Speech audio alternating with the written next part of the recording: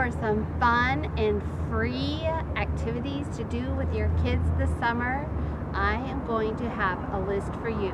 So, starting off this weekend on Sunday here at the First Street Plaza, the city of Walla Walla is showing Grease. So, might not be the most kid-friendly movie, but if your kids are little enough, it'll all fly right over their heads. So, bring them down, have some fun, get dinner here at one of the local eateries here on the plaza, and enjoy a fun, free evening of the movie Grease. Next on my list of fun and free things to do with your kids this summer is the BMX bike track at Fort Walla Walla. And oh my gosh, there's a big old dragonfly. Anyway, this is a great place to come, load your kids' bikes up, have them wear themselves out on this track, and then go home and sit in your air conditioning. BMX bike track at Fort Walla Walla. Right down the hill from the bike track, still in Fort Walla Walla, is the skate park you see right behind me. If your kids like to skate or scooter, this is a great place for them to come down and practice out their tricks. If you can believe it, we are still at Fort Walla Walla Park. There is so much to do in just this one spot. So one of my kids and I's favorite things to do is to come and hike the trails put on and by the Blue Mountain Audubon Society, and also now Parks and Rec. So there's a bunch of different trails that go through this area of Fort Walla Walla. There's a historic apple orchard and some old barns. When I was a kid, we used to always come here and do a field trip and dissect owl pellets, because there's barn owls that live in the barns here.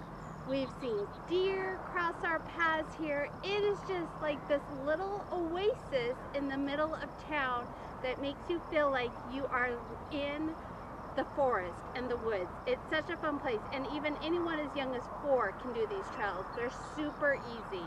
So come out here, do the trails at Fort Walla Walla.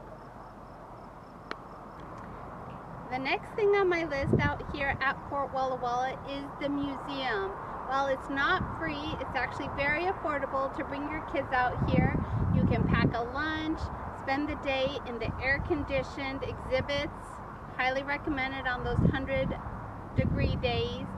And they've got a play structure out here that's actually in the shade. It's a great place to come and spend an afternoon at the Fort Walla Walla Museum. If you want to take your kids on a great bike ride after they've been done out at the BMX bike track, come up here to the solar system walk. It is a scaled version of our solar system that starts at the sun and goes all the way out to the planet before Pluto. And it's 1 mile long. It's a super fun way to get some exercise, get out of the house, and it's free.